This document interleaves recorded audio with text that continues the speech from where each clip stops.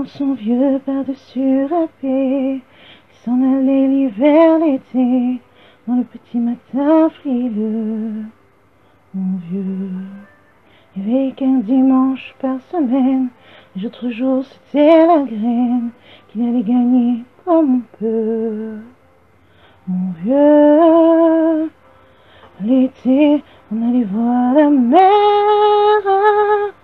Tu vois, c'était pas la misère, c'était pas non plus le paradis. Et ouais, tant pis. Dans son vieux par-dessus râpé, il a pris pendant des années le même autobus de banlieue. Mon vieux, sans rentrant du boulot, il s'asseyait sans dire un mot. Il était du genre silencieux. Mon vieux, les dimanches étaient monotones. On ne recevait jamais personne. Ça ne rendait pas malheureux. Je crois, mon vieux. Dans son vieux par-dessus râpé, les jours de paix quand il rentrait, on entendait gueuler un peu. Mon vieux, nous on connaissait la chanson, tout y passait bourgeois patron, à gauche à droite, même le bon Dieu. Avec mon vieux, chez nous y avait pas la télé.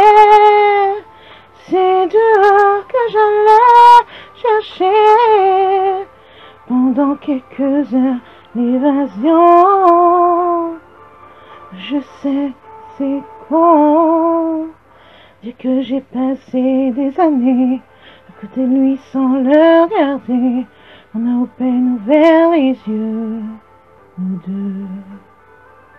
J'aurais pu, c'était pas malin, faire avec lui un bout de chemin, ça l'aurait peut-être rendu heureux, mon vieux.